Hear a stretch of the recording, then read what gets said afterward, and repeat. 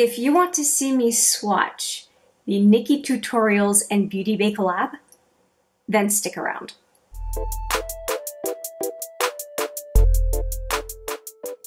Hi there, it's Hélène and welcome back, or if it's your first time, welcome to HMM Makeup or Makeup.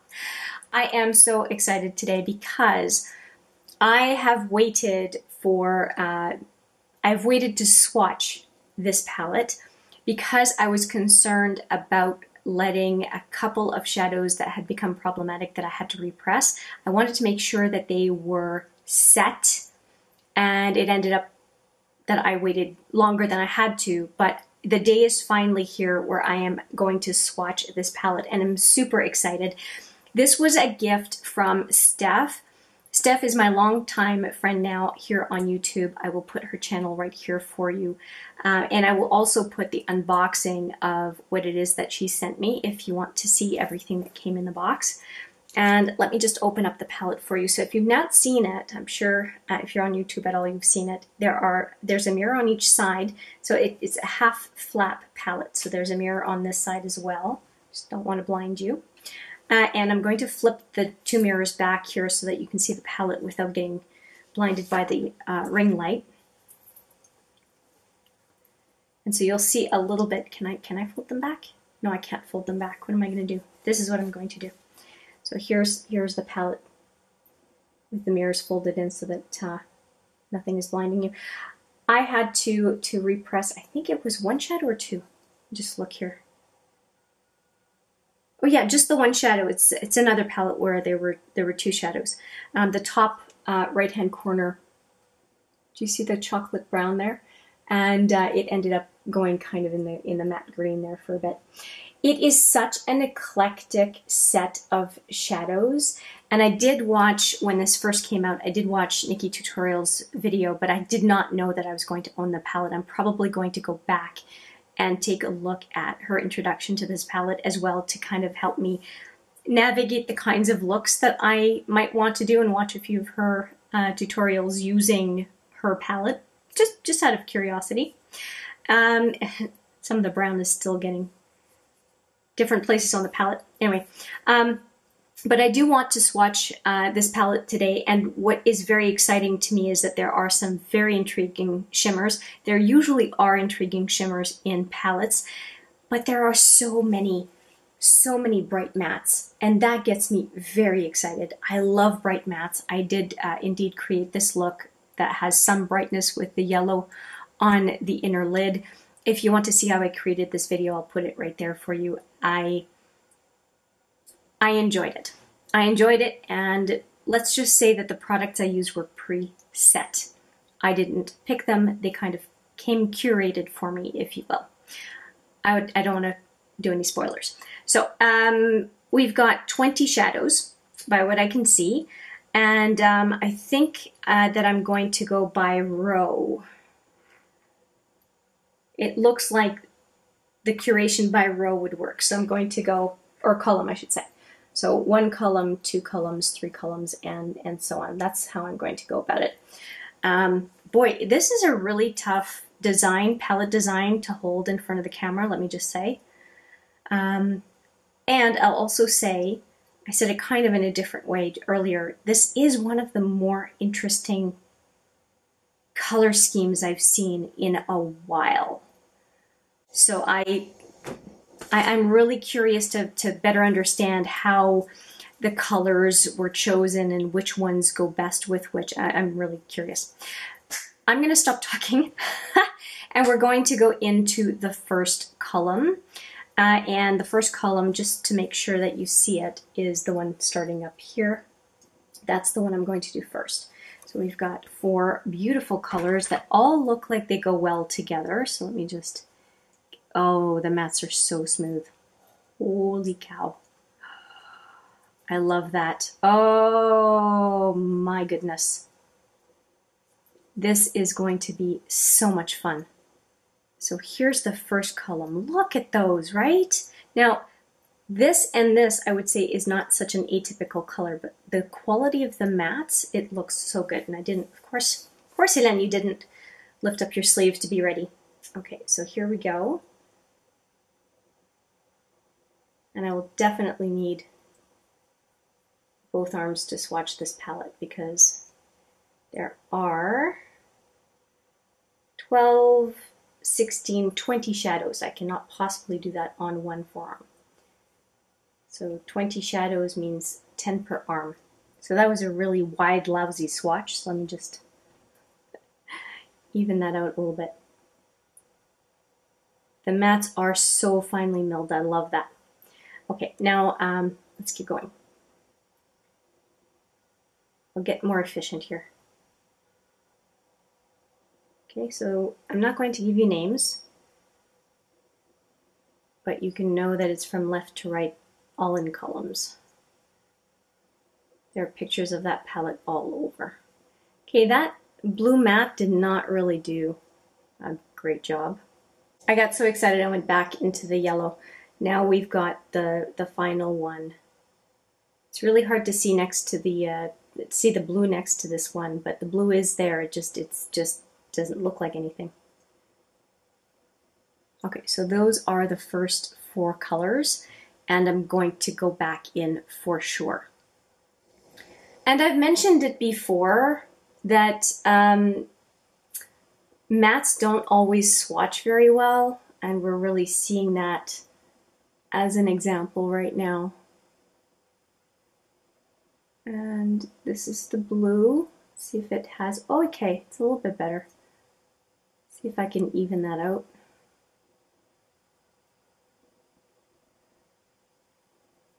Okay, and the pinky. I'm really liking that last color.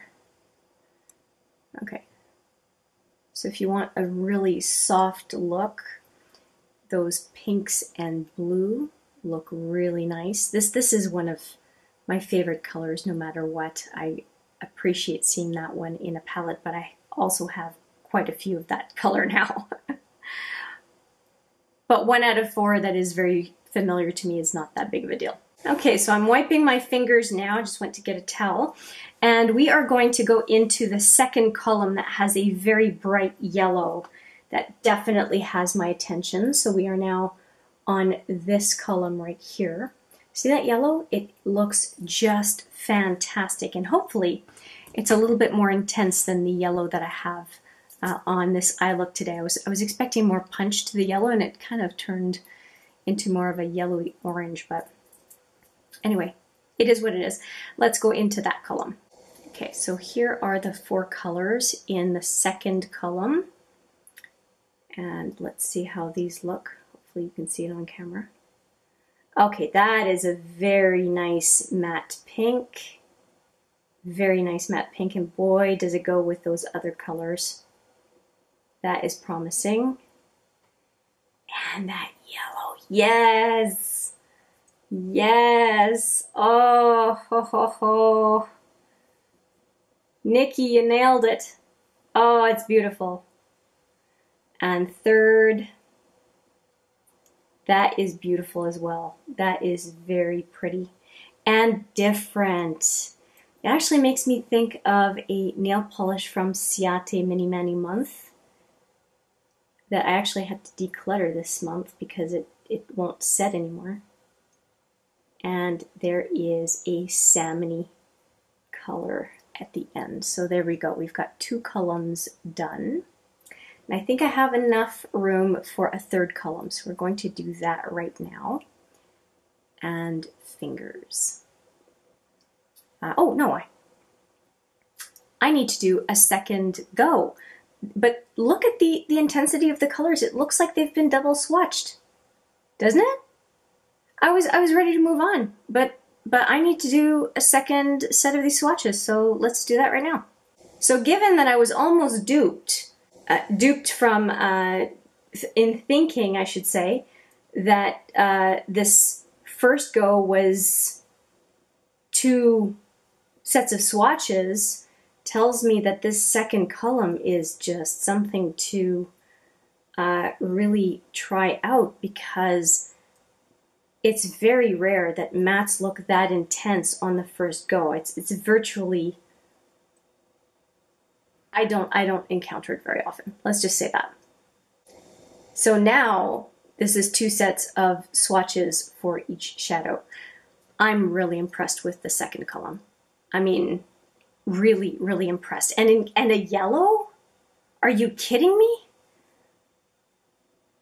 The blue is the only one I'm not happy with. If the camera can see. The blue is just not great, but everything else. Okay, Nikkie. Thank you, Steph. This looks awesome, and I'm a sucker for yellows and orange and red. I just like those colors. We are now going into the third column. So we're going into this one here, and this one is more blues and reds, and I think that is going to suit me just fine. Okay, so here are the 4 colors for this middle column. And they look quite different from what we've swatched so far. So we have looks like a silver, almost like a topper. I'm good with that. I like toppers. 1 or 2 in a palette is nice. That looks a whole lot like the red in the Juvia's Place palette that I used for this look, but this one's actually red. Go figure. The one I have on, it's fooled me twice now, thinking I'm going to end up with a red look, and it's pink. I have so many palettes in my collection that I just forgot that it tends to be a pink look. And this one is blue. It's nice. Sorry, I was off camera. But it's very flaky. Half of it's ending up on the floor right now. It just did not want to stay, so it's probably a patting down type of a shadow. So that is what those 4 look like. And this one is very flesh tone, so it's very hard to see, but I did swatch that shadow for sure. And the fingers. The blue is pretty. It's just very messy. Okay, let's go in one more time. Okay, so here are the shadows. I patted my finger in this time as opposed to drag it into the palette. I don't want to make a mistake. Okay, so here's that kind of topper shadow. Oh, and it got contaminated a little bit with the red here. That's okay, we will carry on. There's the red. Yeah, it's a little bit on the, well, there's a little bit of blue undertone, but there's also orange undertone. I'm not sure how that works, but okay. And this is a beigey color. And then that really intense blue that probably did not need a second swatch, but I'm doing it anyway. Okay. That is a lot to take in. A lot to take in. There's so much that I can do with this palette. You can go really loud or you can go really soft.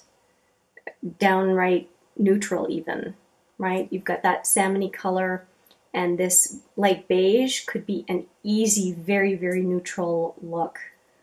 No question there. So, I mean, there are quite a few options in this first set of 3 columns in this palette.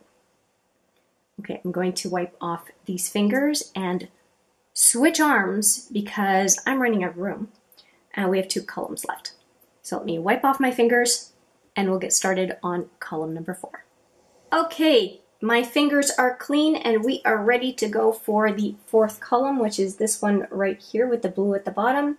So we've got a nice deep purple. That 3rd one, I am dying to swatch. It looks so, so beautiful. So 3 mattes, which I'm never mad at, and that one just lovely goodness called All In that I definitely want to sprinkle all over my eyes because it looks so amazing. Okay, so here are the colors for the 4th row. 3 mattes and this one that looks so amazing to me. So let's start swatching. So, I love this color. Let me take my bracelet off. We don't need that kind of distraction. We're busy. Okay, so there's that first swatch. What a matte that is. And this is a beautiful camel color. Very good to add to the neutrals options. Now that, go really well with the camel color. Look at that. There's green in with the brown. I really enjoy those kinds of colors. Now we've got this messy blue. I'm pretty sure it's going to be messy. Very royal blue. That on the lower lash line, similar to what I've got today, is kind of nice. But I think there would be more intensity with this shadow than in the pencil I used, believe it or not. That is very, very blue. Super. Okay, let's go in one more time and see how they build. That burgundy color is called Slasher, and it is just this amazing matte. And for someone with green eyes, which is what I have, this is a beautiful color to work with. So is the camel color, actually. Oh, what a column. This one didn't even need a second swatch. Look at these colors. And with the pinky, this royal blue, just with the pinky, look at the payoff. They keep getting better. Wow, okay. Steph, I don't know why I waited so long to swatch this one. Well, I was sheepish with the repressing and stuff, and I didn't want to wreck the palette. But I did definitely wait too long. This, oh my gosh, I want these colors on my eyes pronto. Okay, let's take a look at the last column. And I want to be proven wrong. This is the last column, is the column I'm least excited about. So I'm hoping that my swatching will convince me that I am dead wrong. And yeah, let's see what happens. Okay, so here are the colors. I'm not big on Kelly green, so we are going to see what happens. Okay, this is a very nice brown. Very easy to build a look around. Not great on the first swatch, but it is a matte, so that's fine. Oh, that is smooth. That is really smooth. Just those two colors, and maybe that blue on the lower lash line, and you've got a look right there. And that Kelly green, I think, yeah. And this last one coming up, I'm very intrigued by, so let's take a look at what that is going to turn out to be. Wow, that was effortless to get. It just glides on the skin. Very, very pretty. Okay, we're going to go in a second time. Okay, and that first color, that is 5 AM, and that's the one that I had to repress out of the palette. I actually repressed this one and the next one over, called Underground. This is Underground. But it's a tackier shadow, so it pressed right back in, no problem. And then that Kelly green. And this one again, that really doesn't need a second swatch, but let's just do it anyway. Brown base with green, she seems to be pretty big on, so that this is not quite brown base, but similar kind of a feel for those two eyeshadows. So let's just take a look at all of them.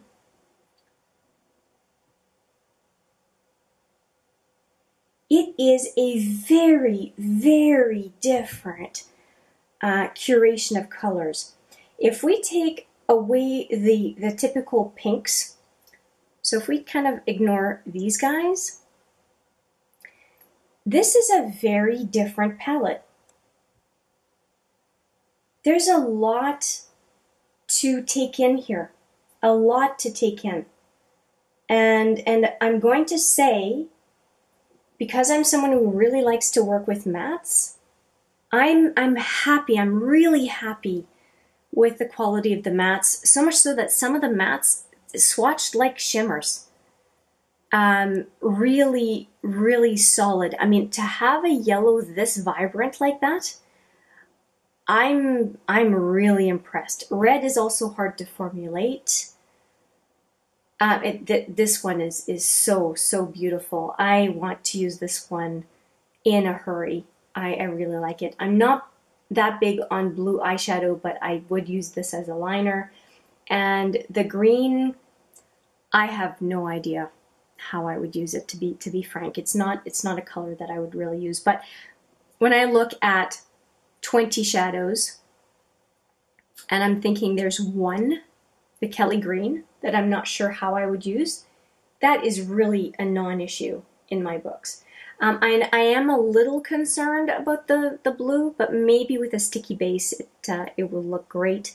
I just don't see how it's going to build unless my skin was super dry underneath and it just didn't adhere to the skin. That might be, but yeah, the blue that's barely showing up and the Kelly green are the two that I'm kind of going, But there's so many interesting colors that I've already drooled over. The yellow is just phenomenal. Where is it? Right there. That is just phenomenal. So, I mean, there are a number of colors, shadows, that I'm excited about in this palette, that it doesn't really matter if there are a couple that I'm kind of going, meh, right? Let me know what you think of the NikkieTutorials palette. If you have used it, it's been out for quite a while.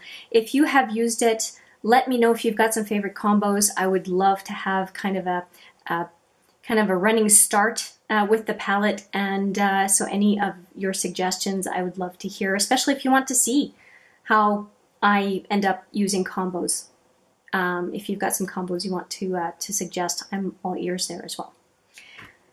So that is it. I hope you enjoyed the swatches of the NikkieTutorials and BeautyBay collab palette. I don't know if it has a name. She calls it the Pressed Pigment Palette. And yeah, NikkieTutorials and BeautyBay, and that's it. So yeah, anyway, stay tuned for some looks, and as I said, if you have requests, please don't be shy. Let me know which colors you'd like me to use, especially if you have this palette and you're looking for some new ideas or something different. Yeah, just leave a comment and we'll go from there.